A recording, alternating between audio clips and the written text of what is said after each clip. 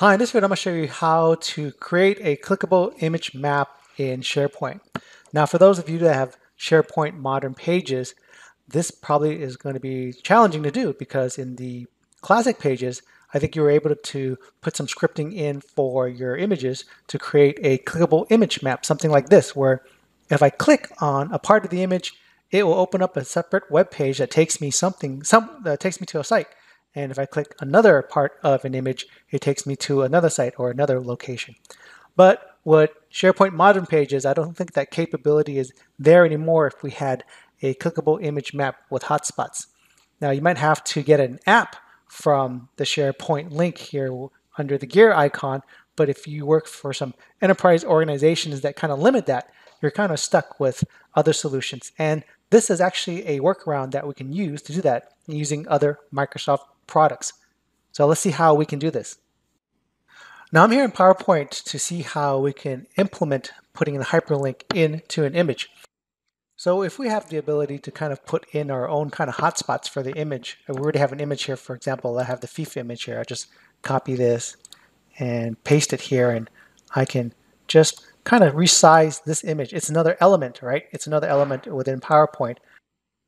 And now I can just like right click and click on the link, and I can put in a new link, right? So I forgot to copy that link here, but I think it's www.fifa.com, and then click on that, and now insert a link in that image. I can do the same thing for NFL, and I can use this and just upload it to SharePoint, and it's going to recognize that. But if you don't have the ability to have your own link there, and maybe you have it where this is already set in there. So you can see here the FIFA text and the NFL logo here are already set within this image. If I move the image, it moves with it, right? It's all one image right now. And you just wanted to have that certain area be the hotspot. And then you couldn't do it really. There's no way for you to right click and link it because you're basically linking it for the whole image.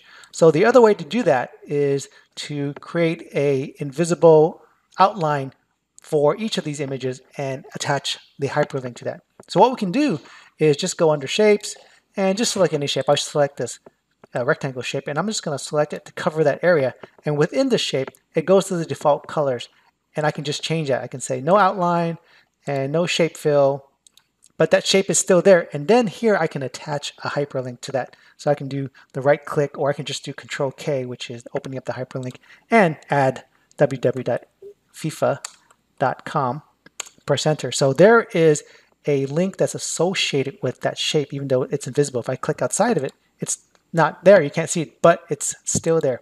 Also, another good practice is if you've got a lot of these hotspots there, is to name that shape. So when you go back and edit it, you'll know which one you need to edit. And so to get into that selection pane where you can give a name to that shape, I'll just go under where it says range, go to selection pane, and that rectangle shape, I'm gonna call this one, I'll call this one link-FIFA. So I know what it is.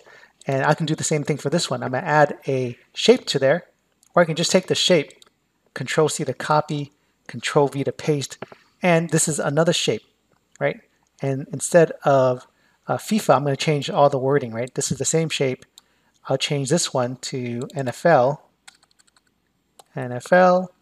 press enter, and also change the hyperlink here. Control K, which opens up the edit hyperlink dialog box, www.nfl.com.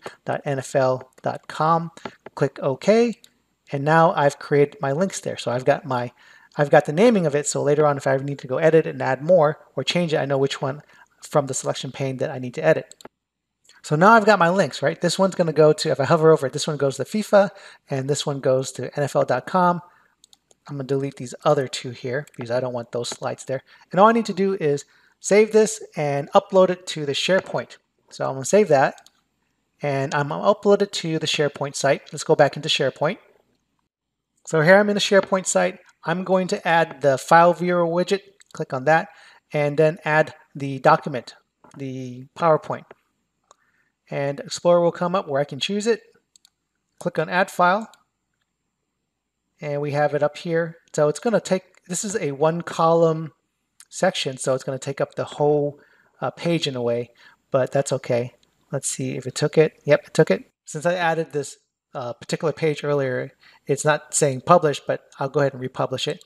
And once it gets republished, you can notice that it's an image that you can now click the hyperlinks. So I can click that, it'll take me to FIFA. If I go back and click on the NFL icon, it will take me to NFL. I can click back, and it's kind of big.